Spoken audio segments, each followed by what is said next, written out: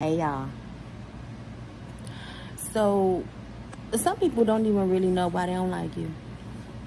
Some people don't even know why they don't like you. You know, somebody might say, why she always coming out here talking about friendships? Because I've been there.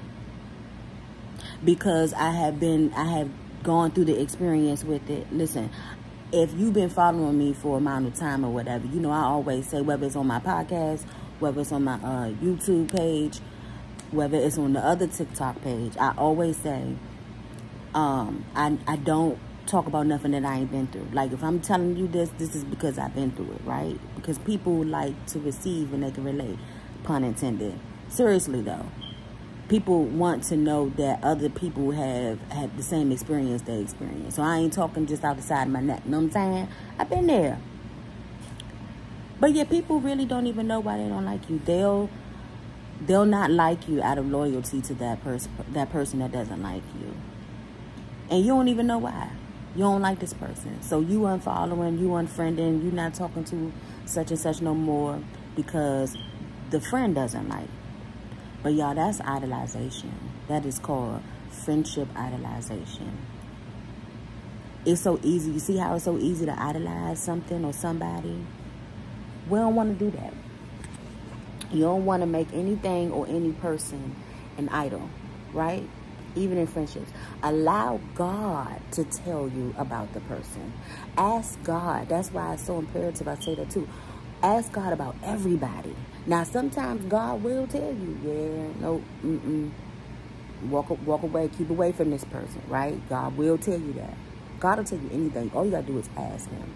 But then he'll also say, it's nothing wrong with that person. It's okay to be friends with that person.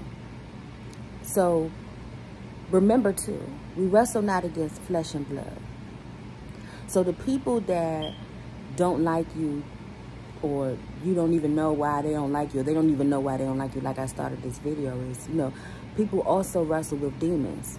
Because the Bible says we wrestle not against flesh and blood. So, give them grace. Forgive them.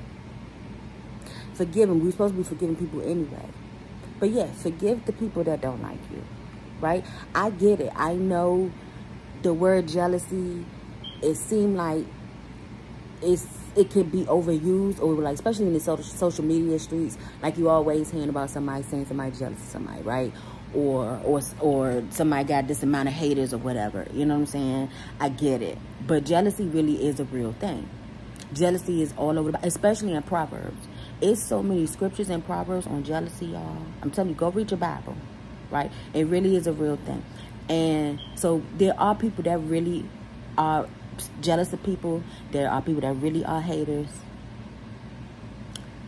And it's a really real thing. And I know how some people like, everybody don't hate you. Not everybody got haters.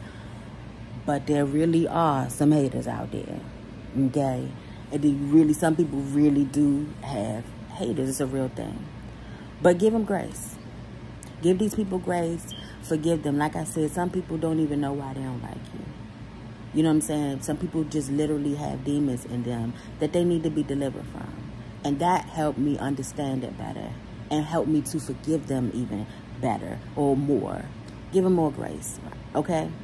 And because God said so too. Because he wants us to forgive everybody. Right? Forgive your enemies. Right? So I just wanted to just drop that nugget for y'all. Some people don't even know why they don't like you. But give them grace and forgive them anyway. Love y'all. But know that God loves you more. Okay, bye.